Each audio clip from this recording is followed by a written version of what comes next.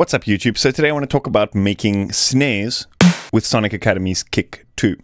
You're probably wondering, what are you doing? Kick2 is for kicks. No. I think there's like quite a common misconception that we find quite often in music production is that there's specific plugins for very specific tasks, and that's often not the case. If you just have a set of features that you need for a specific task, you can get so much done with just simple tools. So there's obviously various reasons that make Sonic Academy's Kick2 really cool for drum design, but you can apply this theory to phase plant, to instrument racks in Ableton, in Bitwig, to pretty much anything. So anyway, let's dive in and have a look. So most of the time when I'm making kicks, I will end up going initialize, but this time with the snares, I do kind of want some of the drive, distortion, and EQ and that kind of stuff. So I'm not going to bother initializing because I'm just going to start from the default patch. So I guess the kind of main things to be aware of when creating snares with Kick2 is that we're doing things a little bit differently. The sign is not like the transient or the kind of punch of the snare like it is with the kick.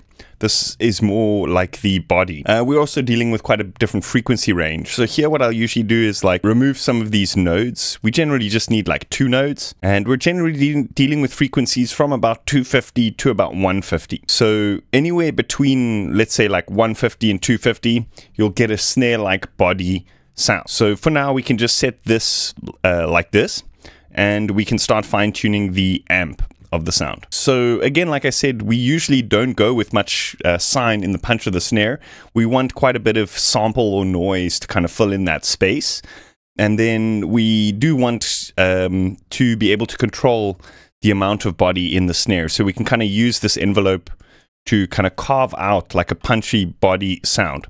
So already we're kind of like, you know, if I just mute any of the other layers and listen to what we've created, it kind of already sounds a bit like a tom kind of drum.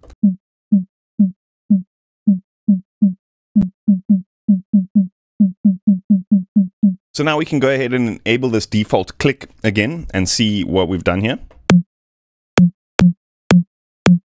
What I usually try to do is I try to create like a template, and then once I have a template, then we can kind of start getting experimental by creating other samples and loading those in. So I'm just going to leave this click because it sounds nice and snappy. And then what we can do is we can find like a kind of like washy sound. There's actually some stuff here, some snare reverbs, snare noises and that kind of stuff, which is pretty cool to layer in here as well.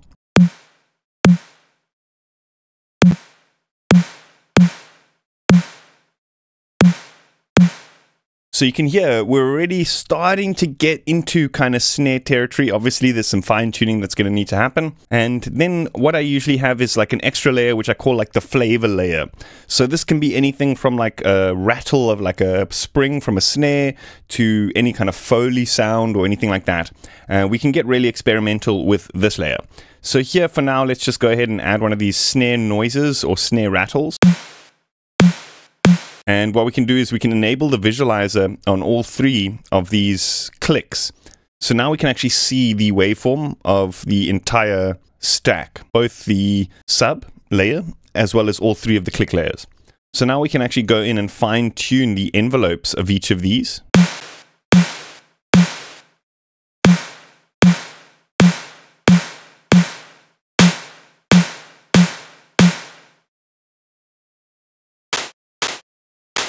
So with the flavor layer, I usually have mostly in the transient and a bit of the body. I try and not let too much of this bleed into the tail because that kind of tends to make the sound a bit less tight. In the tail, you generally just want that verby sound.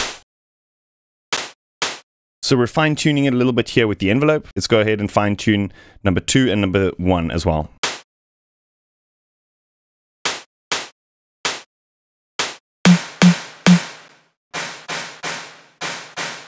So here with the snare verb, you'll notice that there's actually a little bit of length of time before it actually starts. There's obviously like a pre-delay in that reverb setting. So we can counteract that if we want a slightly tighter sound by just using the start parameter over here. This is going to become important when we start to load our own reverb sounds and that kind of stuff in here as well. So here we're going to kind of move it over to the beginning of the sound, but we want to take a little bit of that snap away by just kind of giving it attack like this.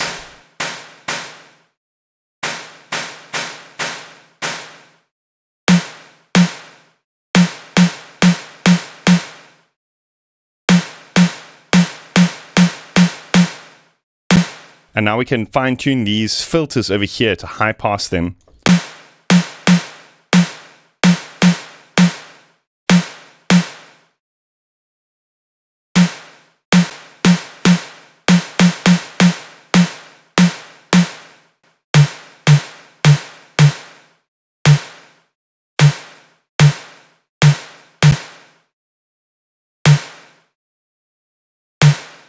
Okay, so I want to give it a little bit of distortion over here. And how we counteract this sine wave from kind of getting too distorted is by toning down the amp, this envelope over here. And that way it's mainly distorting these, and it's kind of lowering the level of the distortion on that sine wave.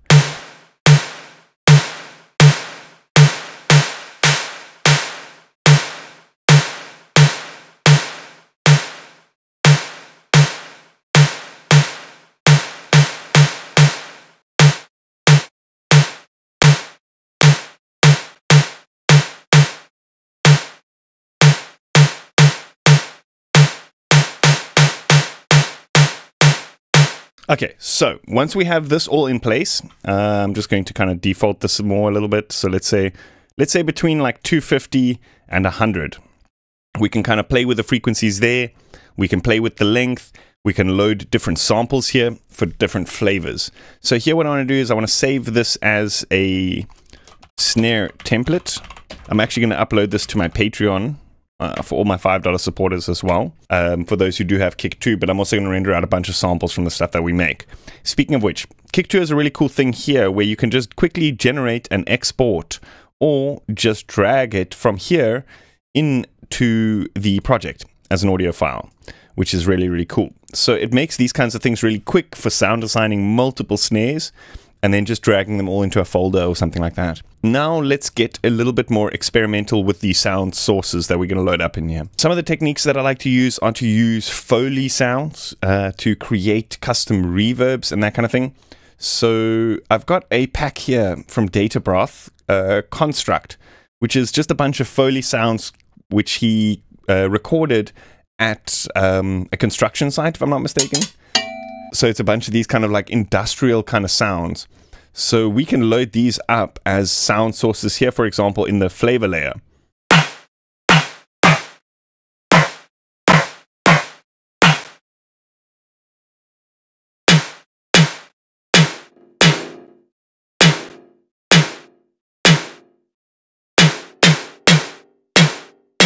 And so also what I like to do is to create, like I said, custom reverb. So we can take like an industrial sounding sound and we can add a reverb to that. So let's just go with something like Supermassive.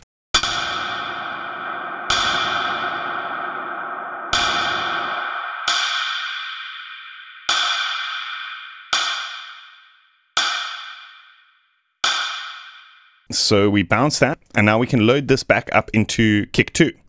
So in Bitwig, you actually have to load it from the bottom of the browser over here. Double click and then load it from here. So let's just drag it into the verb layer. Then here, remember, we're going to have to change the start to compensate for where it starts in the sample.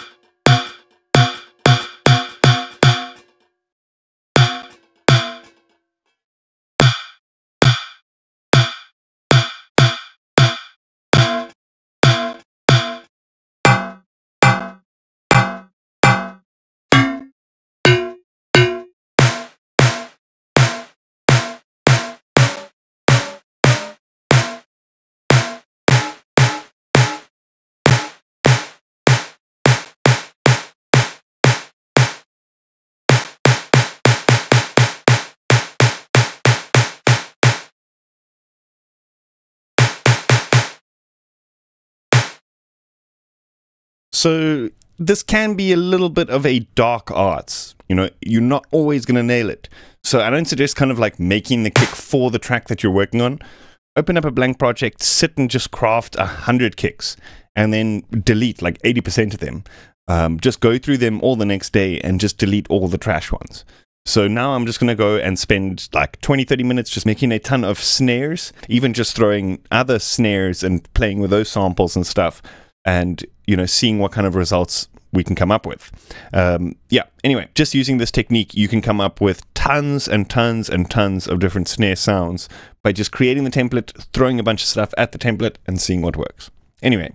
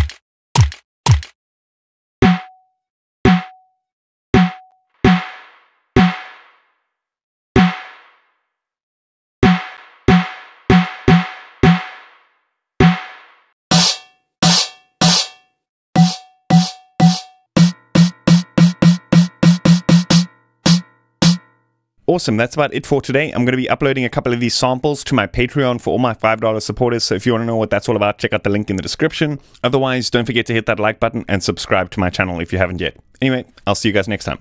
Cheers.